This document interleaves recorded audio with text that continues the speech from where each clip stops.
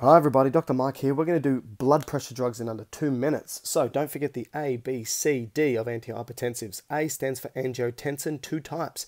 Angiotensin converting enzyme inhibitors, known as ACE inhibitors, and angiotensin 2 receptor blockers. Now the ACE inhibitors, those drugs are known as the prils. The angiotensin 2 receptor blockers, those drugs are known as the sartans. When we look at B, B stands for beta blockers, and the beta blockers are known as the LOLs.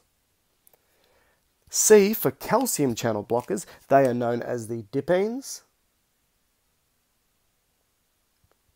And D, for diuretics, often known as the thiazide or thiazide-like diuretics, are commonly just referred to as thiazides, but also have variable names. Now, how do all these drugs work? Well, look at the blood pressure equation. Blood pressure is equal to cardiac output, that's the amount of blood ejected every minute, times systemic vascular resistance. How difficult is it for blood to move through the blood vessel?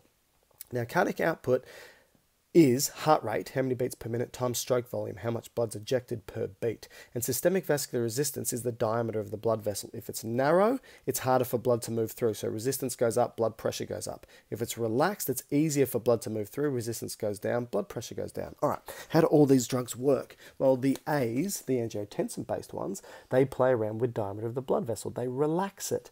They also play around with stroke volume, and they reduce the amount of circulating fluid in the body, so reducing stroke volume. When we look at the beta blockers, they relax the heart. So they tell the heart rate to slow down, be more efficient. The calcium channel blockers change the contractile force of the heart and therefore change how much blood's ejected from the heart. And the diuretics, well, they change the circulating blood volume, therefore going to change the stroke volume. And that's how all of these drugs work.